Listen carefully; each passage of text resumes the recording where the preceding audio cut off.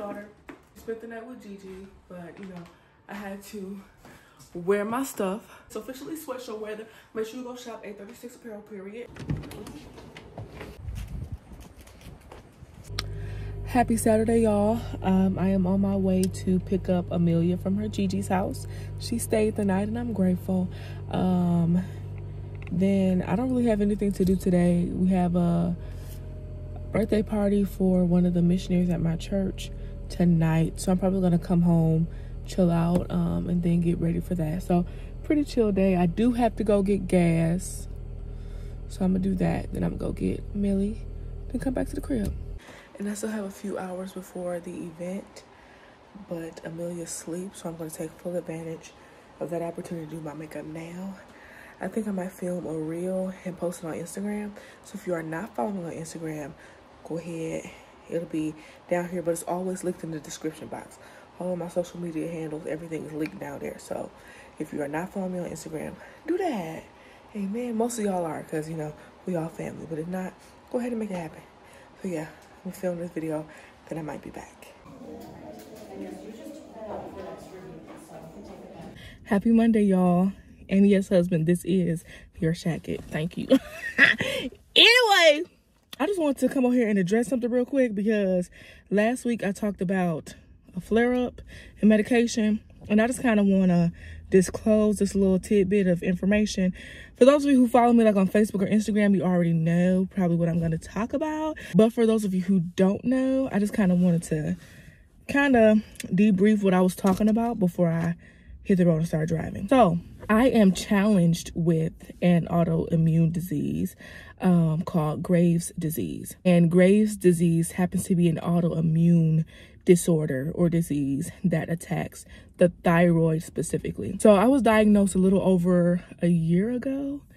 September 2022 was when I was diagnosed. And my challenges were crazy, like heart palpitations. And I think I'll make a separate, more specific video talking about my journey with Graves' disease, my diagnosis, the back and forth process of being properly diagnosed, which can be its own video by itself. The thing about the thyroid is that it is like one of the main communicators from the brain to the body. It's a hormonal organ, all these other type of things. So in anybody, but especially women, that you can feel it literally in any part of your body. This last time when I had a flare up, I've never experienced this before, but I can only attribute it to Graves' disease just based on everything else I was experiencing. But one thing that I was like, okay, I need to get back on top of my medicine, because every time I walked down the stairs, I felt like I was falling down them. Like my equilibrium was just off. It's not funny, but I was at home and I had Amelia. I was carrying her down the stairs and I just hollered out of nowhere. And I was like, what is wrong with you? And I was like, I'm sorry. I thought I was falling. I'm not. But I definitely thought I was falling. He was like, yeah, you need to go ahead and refill this prescription, or you need to go ahead and just get back to this medicine, because absolutely not. Let me tell you why I stopped taking my medicine for a season. We were in a revival, and it was a prophetic revival, and the Lord worked a miracle for me in that moment, because this is your thyroid. Your vocal cords go through the thyroid, right? So if your thyroid is inflamed, that puts pressure on your vocal cords. So every time we sing, every time I would exert myself, every time I would speak anything, my throat would feel horrible, like hoarse, very bad. I talked about this on my TikTok if you don't know, but it would feel horrible. And I was at a service and the choir just got done singing. I was directing and singing at the same time because I can't help it. And my throat felt horrible. But in that moment, there was like a healing virtue in the room. And I received like instantaneous relief from that sore throat. And I thought that meant that was instant relief from the illness. I have now come to realize that God's grace is sufficient. And though he delivered me from the discomfort, which I have not felt since that moment, I have not felt that discomfort since that moment. And so I do believe that God is working a miracle in that situation. But my mom kind of brought me to earth a little bit. She said, in that moment though, were you believing God for a miracle or for healing? She said, because healing is a process. The 10 lepers, as they went, they were healed. So you may have gotten that immediate impact, but there's still some healing that you got to do. And I was like being rebellious against that because no, I got an instantaneous miracle. He did it in that moment for me. I know for myself. But I had to realize that sometimes you get that instant miracle and sometimes you just got to, you know, ride the wave, have faith, and still believe God to, you know, work it out in his timing. These last like 2 weeks, I've been feeling like how I felt before I got diagnosed. And I was like, okay, God, I still believe you can heal me even while I'm taking my medication. I think I was just word vomited. I always word vomit after work. I'm gonna start doing my own nails. I got a gel manicure last Saturday because I was just trying to treat myself because I should. And it's already chipping. Not this past Saturday, but that like the week before, it's already chipping. And dip powder is better for your nails anyway. You know, I'm trying to be, you know, pretty. You know, I'm trying to be cute. I'm trying to take care of myself, right? But I don't want to dip in nobody else's dip. Like, I don't want to dip where other people have been dipping. So I'm going to just get the dip powder set myself and do my own nails. Because one thing about it, if I put my mind to something, I learn how to do it, it's a wrap.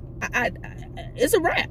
For what I spend for one set of nails, or for what I spend for one gel manicure, I could buy a whole kit and do my nails for 3 years. Girl, bye. What? Watch me do it. Chipping, chipping, chipping. Hate it here. Oh my gosh. It's Monday, which I know it's my Sabbath. So ain't too much gonna be going on today. Once again, I have to figure out dinner. I think this is, next week, I'm gonna know what I'm eating. Watch. Anyway, but I'm about to go home, see my husband and my daughter. And yeah, we'll just see where the night takes us. And I'll take y'all along.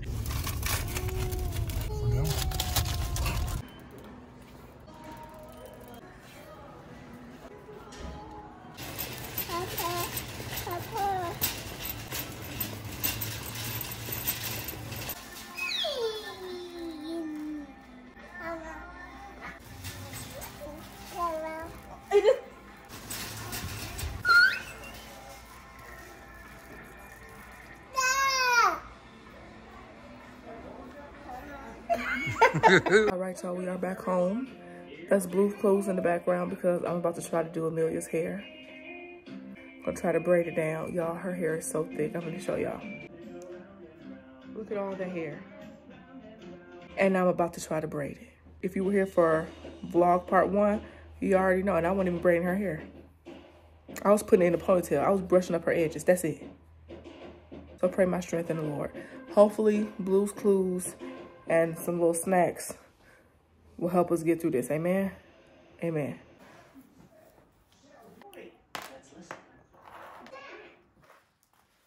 Watch Blue's Clues. I think I'm gonna just try again tomorrow. If you're reading, you need to read. Y'all, I did it. It took about an hour, but we got it done. You wanna show them your hair? Wanna show them your hair? Come here. Ooh, turn around.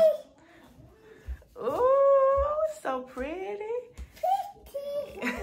Probably won't be doing too much vlogging tonight. I kind of don't feel like it. But so if I don't hear from y'all, if you don't hear from me tonight, tomorrow. Good morning, y'all. It is Wednesday morning. The vlog will be going up today, but I just want to leave y'all high and dry like that from the vlog yesterday. I didn't vlog at all. And so I just didn't want to like hang up the phone like that. Like, that's rude. But I did want to let y'all know that the vlog will be up today. And I'm gonna come back and vlog. This afternoon for Saturday's vlog. But I'm so appreciative of you guys hanging with me.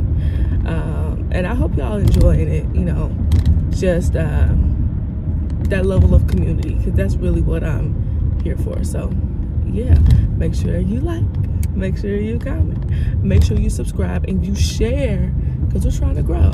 That's how you driving. That's what's up. So I'm running late. I'm running late for work. Not horribly late. Like, I'm gonna get there like, we're supposed to be there at 7:10. I'm gonna get there like probably 7:12 or something like that. I do not like leaving the house at a certain time, because once it hits 7 o'clock, these people act like they don't know how to drive. Move over. But anyway, I will see you guys later today, and be on the lookout for Saturday's vlog.